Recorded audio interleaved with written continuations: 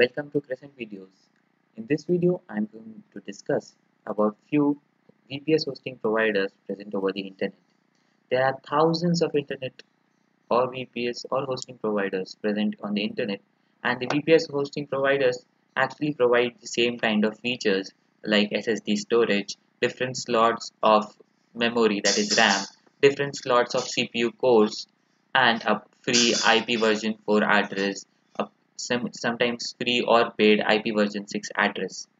So if you are based in India and if you search for VPS hosting, you will see thousands of results and like some famous ones like Big Rock and GoDaddy on the top. But which one should you choose? Today I'm going to discuss about three VPS hosting providers: DigitalOcean, Linode, and my favorite, ArubaCloud.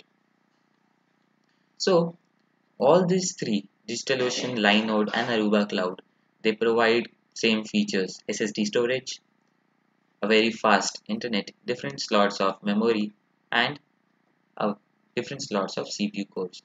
The only thing is different here is pricing. So we'll see first DigitalOcean's pricing, and it starts from $5 a month.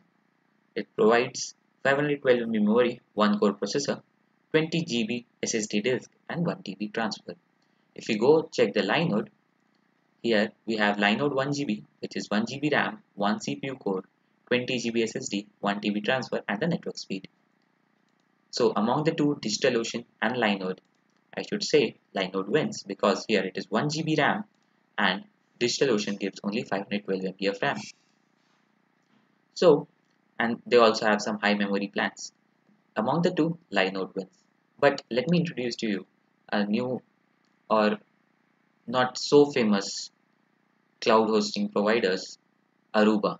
Aruba is basically based in Italy, and they don't have only have a VPS service, but they have hosting services which includes the email service, hosting service, domain registration service, and all. Then they provide servers, private servers, cloud servers, VPS servers, and they actually have a racing team. So if you see their pricing, it starts from €1 a month. And if you see their plan, it's 1 GB RAM, 20 GB SSD, 2 TB month transfer, and based on VMware.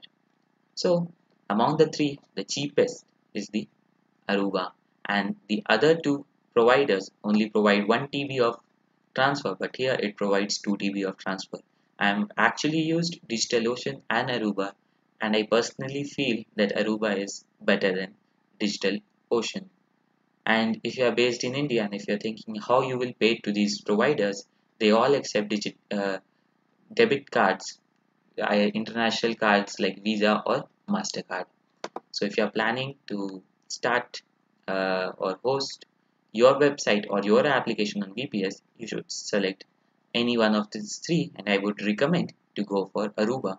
And in this tutorial, I will explain all the steps related to Aruba.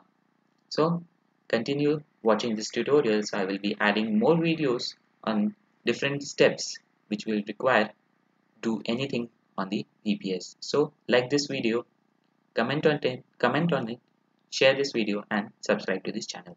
Thank you.